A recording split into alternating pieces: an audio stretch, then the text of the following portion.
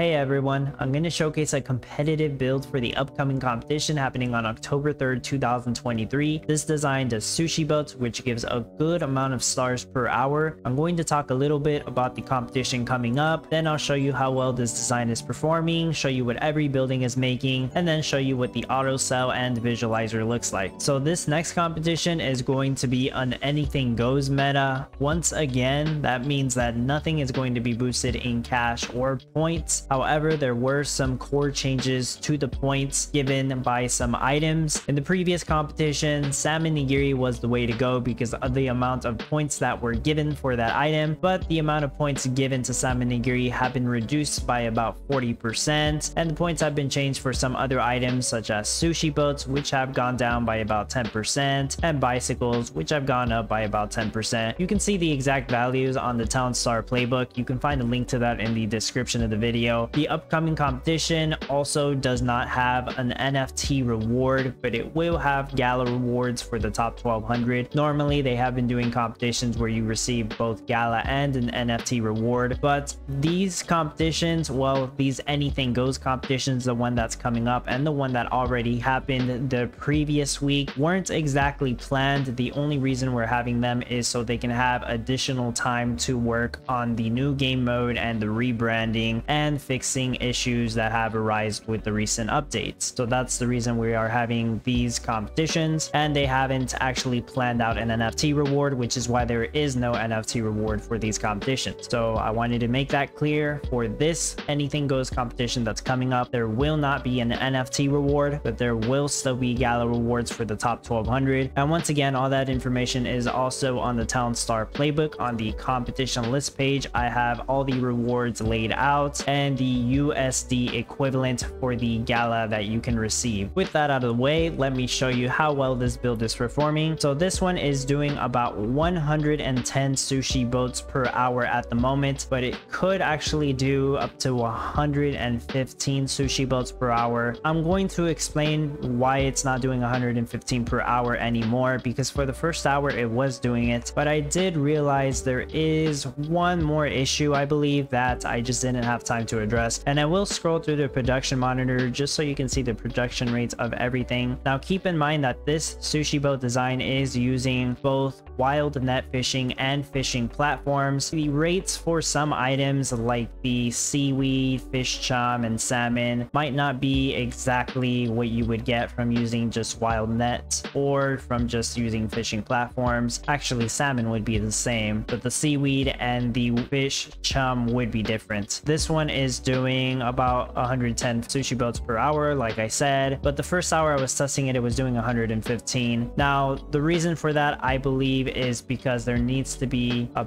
bit more aquaculturist or a bit less seaweed, and I'm going to talk more about that later on when I get to the suggestions in the end. For now, I'm going to go straight into what every building is making. I'll start with the crops first. So there are 14 rice fields, although one is on a yellow craft timer, and it's actually optional. You don't have to have this one. You could have a tree farm or something else instead. On the visualizer, there is a tree farm in this spot right here. There are 2 sugarcane fields. Both of them are on the yellow craft timer because they either have 1 salty or 1 shade. 14 seaweed farms, all of them are on a green craft timer because they are right next to the ocean, so they have the 3 passive salty. 10 shrimp farms, all of them are on a green craft timer. There are 3 wasabi farms, all of them are also on a green craft timer because they have at least 3 shade. They don't care about the dirty, they only care about the shade. The wasabi does want to have shade.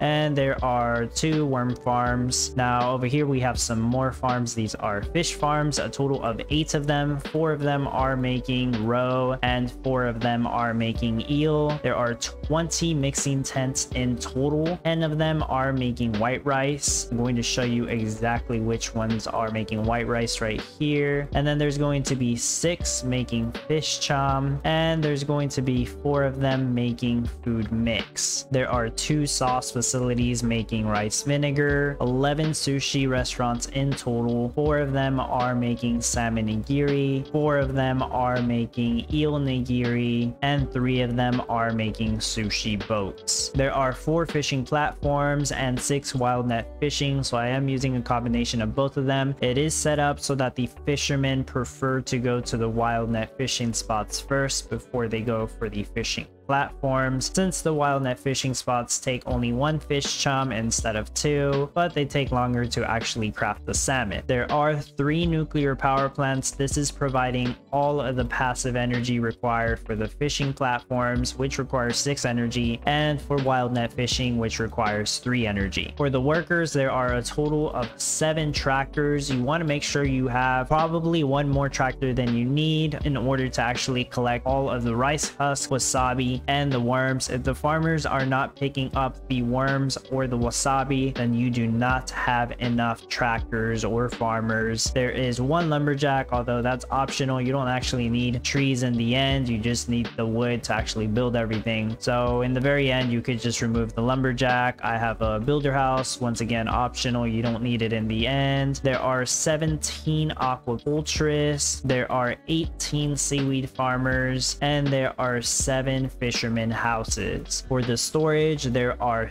3 silos, 3 storehouses, 3 seafood warehouses, and 1 fuel storage and 1 lumber yard. You don't actually need the lumber yard in the end. And there's a standard passive gasoline setup with 2 water pumps, 2 power plants, the refinery in between them crafting gasoline, and the refinery to the side crafting petroleum. There is an oil seep providing passive crude oil for the refinery crafting petroleum, as well as both of the power plants, so you shouldn't have any issues collecting energy, since you're able to collect energies right off the bat from the power plants, and eventually you'll also be able to collect energy from the nuclear power once you have built those. There is also a lumber mill here to craft any lumber that you might need to make the buildings, but in the very end you don't actually need that lumber mill, so it could be replaced for something else. And for the trades, there are 2 trade depot. If you happen to have an express depot NFT, that would obviously take care of these 2 spots, but even so, depending on how balanced you get this, you may still want to consider a second trade depot, because the amount of seaweed that this build makes, it's almost always selling that excess seaweed. You want to have everything on auto sell with the exception of gasoline, wood, oak wood, lumber, and energy. You don't have to auto sell those. I have the items being sold at different numbers. Most of them are at 10, some of them are at 12, such as for wasabi, shrimp, salmon, roe, fish chum, eel, sugar cane, and some of them are at 20, such as for rice husk and seaweed. Here's what the build looks like on the visualizer. Total cost is about 61.6 million. Wages are 47,190 per minute, but you will have no issue with the wages once you are selling sushi boats. You can find the file for this on my Discord server, and an invite link is in the description of the video.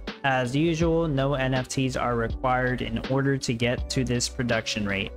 Now, I did want to talk about a couple of things that could improve this design. First of all, it was doing 115 per hour the first hour I was testing it, but it went down to 110 per hour, so I'm just going to say it's doing 110 per hour. If I worked on this more, I probably could have gotten it higher. It was actually doing 100 per hour before the final tweaks that I made, but I just ran out of time to continue to try to tweak this even further. Now, I'm going to try to give you some advice on what I would do to improve this further if you really want to. I mentioned something about the silos here. They're getting full too often, so as you can see, they're almost all full. This is overproducing seaweed, and I believe it's actually overproducing husk rice, which is why you don't actually need this one. You could remove this. You need to auto sell more often. There's only 2 trade depot in this, and trade time's a minute, so either have another trade depot or even lower the amount that you auto sell seaweed and husk rice to maybe 12 or 15, since I have it at 20, or balance it better so you're actually using more of that seaweed or more of the husk rice. All of those things could help. Now, what I would do to probably increase the rate back to 115 like it was doing a little while ago is make another aquaculturist house, maybe 2 of them. That way they can use up more of the seaweed and actually make more eel make more roe and then make more eel. I do already have the amount of worms for 123, so it technically could be possible to make 123. Additionally, if you wanted to make more worms, you could get rid of this, put down a worm farm. I did have that originally, and it was making like 200 worms per hour, which is actually using up more husk rice than you needed to, but that's just an option you could do. Really, you could do a couple different things with this tile since you don't need that rice field. And there are buildings here you don't need in the end. You don't need the lumberjack house. You could replace it for another aquaculturist house once you have the materials right here in this lumber yard. And you could replace this builder house too, even the warehouse, but you would have to put down temporary buildings to actually harbor these resources. And one way you could do that is with these wasabi farms right here. These wasabi farms require for water to grow as well as to actually build. So what you could do is remove them, place down a woodshed, a warehouse, a builder, all temporarily, and whenever you're ready to actually place them back, then you would just place them back here. Since they only need 4 water and there is 4 water here, they will just grow back easily as that. So you could easily replace these. You could do something similar with the rice fields, but all these rice fields need 8 water to grow but